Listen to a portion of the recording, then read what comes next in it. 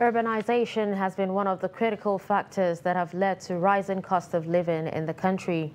Despite statistics rolled out by government agencies to suggest improving economic conditions, many Nigerians are struggling to cope. Chamunda Bang reports. Citizens have migrated to big cities in search of greener pastures or as an escape from insecurity. But they are confronted by astronomical costs of feeding, transportation and rent, which they cannot afford. Per se, Federal Capital Territory, I think things are going higher.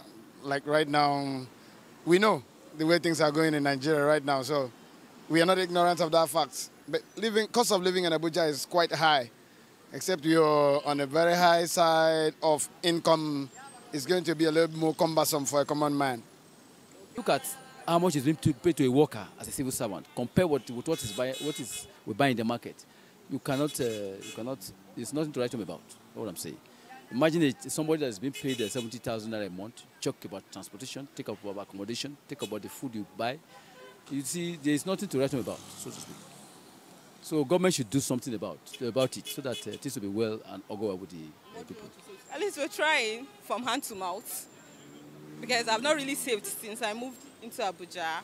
Just trying to stock my stomach first before any other thing.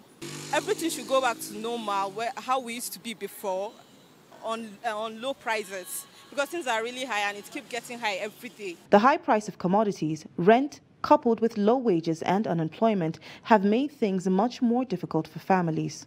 Actually, it's not easy, especially as a widow. In a widowhood where I am right now, it's not easy for me, but I'm trying my best. The little I got, we eat it like that. We manage ourselves, and I tell my children that you don't need to be taking tea or bread, whatever we see, rice, anything, we manage it like that. I cannot kill myself, I've tried.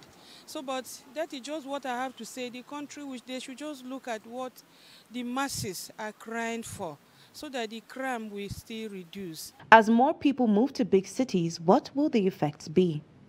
Economist Dr. Emeka Okengo speaks on the matter and also speaks on the issue of high cost of rent. What are the consequences? Okay, overstressed infrastructure, of course, you know.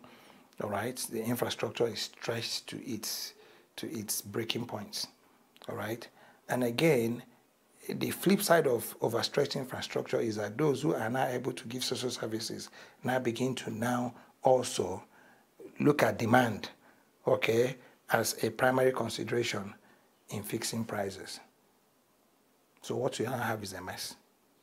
I mean, it doesn't make any sense. It does not make any sense that in a country that's just come out of recession, come out of COVID, you know, people are telling you to pay millions and billions to live in a house that's not maintained, that has nothing. It just does not make sense.